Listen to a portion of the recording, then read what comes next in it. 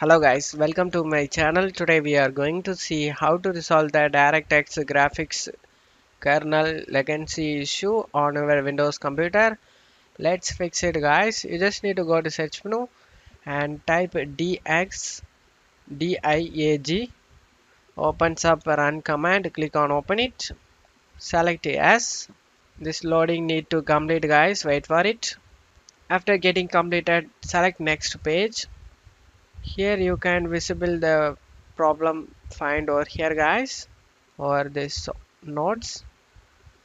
Select next page and the same thing under the nodes you will be see the problem listed over here. Select next page, select next page, select the input.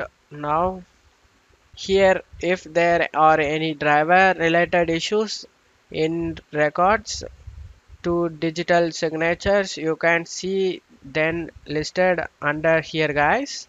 So then you might have to reinstall certain application or drivers for that matters that might have issue with them guys.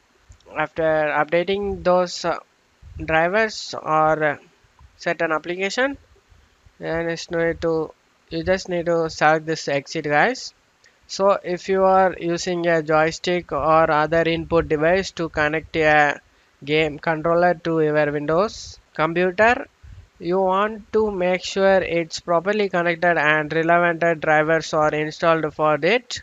So you might on the to the manufacturer's website for whatever hardware you are connecting to your computer, and if there is any software kits that are available, go ahead and search those websites respectively and see if there are any new software updates are available or applications for your computer.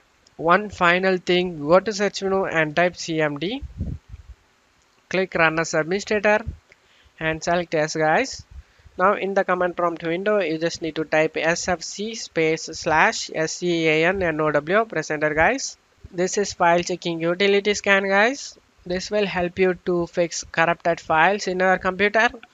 Being system scan, this process will take some time. Being verification phase of system scan, this verification 1% need to get 100% guys.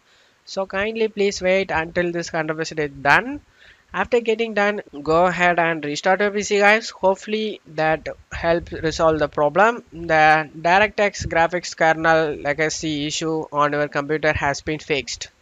That's it for today's video guys. Give me a like and subscribe. Thank you.